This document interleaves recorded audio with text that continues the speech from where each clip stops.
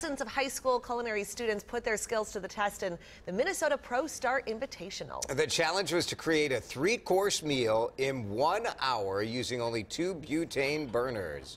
They had to come up with the menu, price it, prep it, cook it, plate all 3 courses. 50 students from 13 different high schools were competing for awards and scholarships yesterday. They did it out at the Cisco headquarters.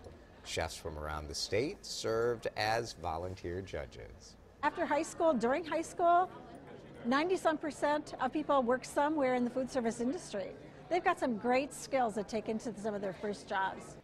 So cool. Julie, the coach from Buffalo, was in tears when her team finished in that 1-hour time limit. It's their first year in the competition. Elk River won the culinary competition. Sauk Rapids Rice took the management title. They move on to compete in the National Pro Start Invitation in April in South Carolina.